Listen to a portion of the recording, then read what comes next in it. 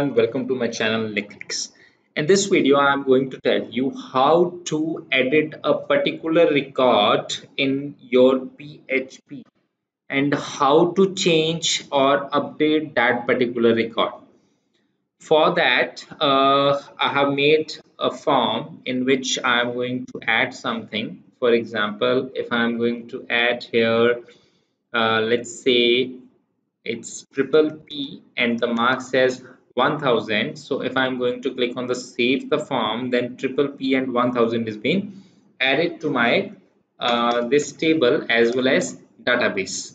So what I need to do here is I need to create a column with the name edit, and I want to edit that particular record so that I can change its value. So moving to this part, first of all, we have to create a edit heading.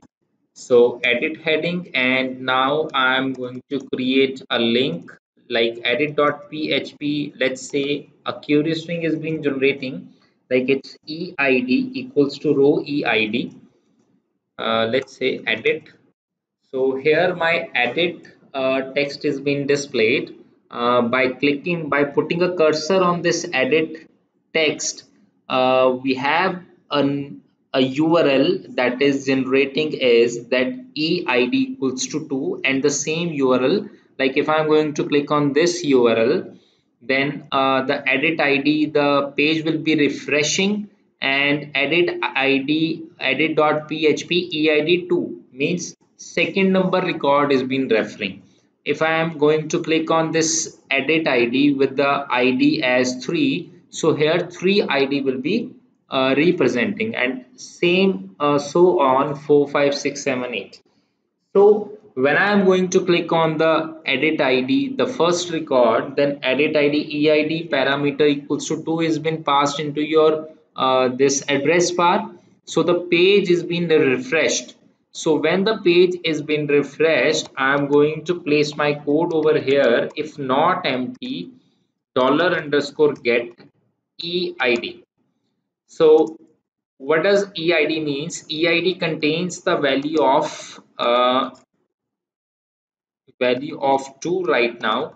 So dollar underscore get eid equals to 2. So 2 will be transferred to your id variable, and now query, we are going to select that particular record for editing purpose. So select star from student where id equals to id, and result will be mysql I underscore query, and here connect and query, with the help of that your query will be executed and we will be having that particular record. So result mysql query, and I need to fetch this particular record. For that I need to pass a function that is mysql fetch association, and here I'm going to specify the result variable. So result variable, so mysql fetch association will be fetching all the particular record. Like here, if I'm going to say here as that eid right now is 2, and 2 will be passed to this id variable, and now the query simplifies that select star from student where id equals to 2. So this particular record with id 2 named John Cena and the marks 1000 will be fetched in this result variable. So with the MySQL fetch association, that record will be further fetched in RO variable, and RO variable is containing the this second number record in it in the form of array. So here I'm going to display it before editing. So if here I am going to say as if not empty ro. First of all, I need to like get open a PHP block in this, because it has been like calling from this ro variable. So if not empty ro, let's say its name, then echo ro name will be displayed. So here my name is been displayed. So again the same part I'm going to rewrite in the marks, this column in the marks text box, that if not empty ro marks, then marks will be displayed over here. So if I'm going to click on this edit in the third record, so here third record, the name will be Tanya and the marks will be 1000. So in this way you can just place your you can just display your record in the text box before editing. And also we need some criteria by which we can pass, we have to input its ID also. So input type should be a text variable, the name should be edit id, and let's say its value will be I can just copy this and I'm going to place this, and here I can place here as id. So id, so here an id is also been displayed. So here if I'm going to click on fourth record, then the first record, so ID is second, enter name is Johnson and the marks is 1000. So if I am going to submit this form now, so that form, as we are going to submit this, we are going to click on this submit button, then the name save will be passed and this particular block will be executed. So right now this particular block served only query with inserting the value into the table, but now I need to adjust the update query as well in this block, because the same form is used for adding the record as well as updating the record. So here I'm going to put a condition, if not empty, dollar underscore get edit id, if it is not empty, because here I have made an extra input type text with the name edit id.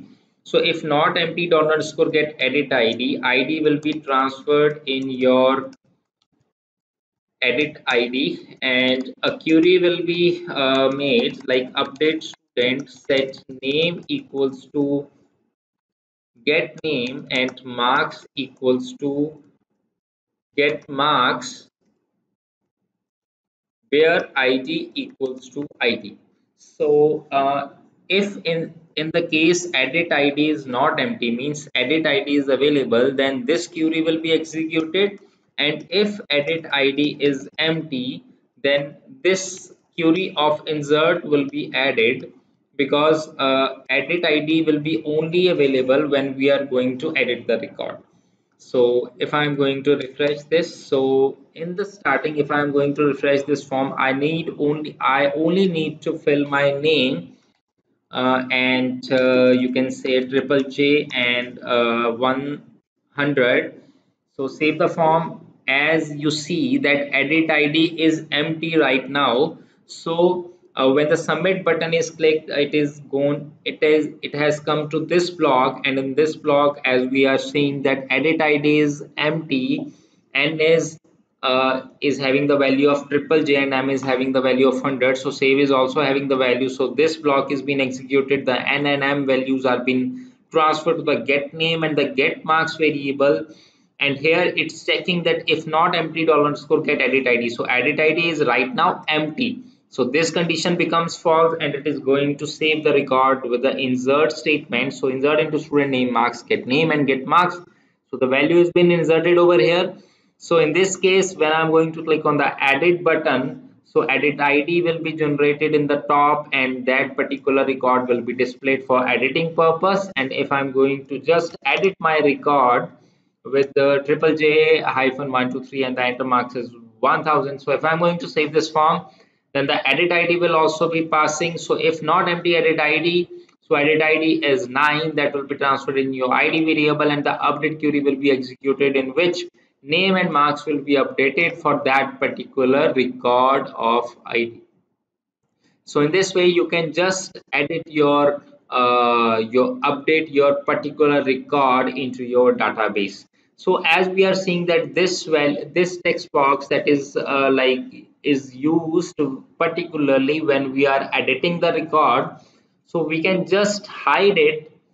We can put it as input type hidden, and we can just hide it instead of showing it. So let's see that whether it is been executing or not. So Tajinder is 100. So right now the value has been inserted with the name Tejinder and 100, and if I'm going to edit this, and now we can say as uh, Tej and 100, instead of 100 I can do as 10. So if I'm going to save this, so now that particular record has been updated. So in this way you can do edit, you can edit your record, you can update record with the help of PHP. I hope you like my video, and if you like my video, do subscribe to my channel for getting all the latest update of technical tutorials, either it is PHP, Python and many more to come. So do like my videos, subscribe to my channel, and thanks for watching my video.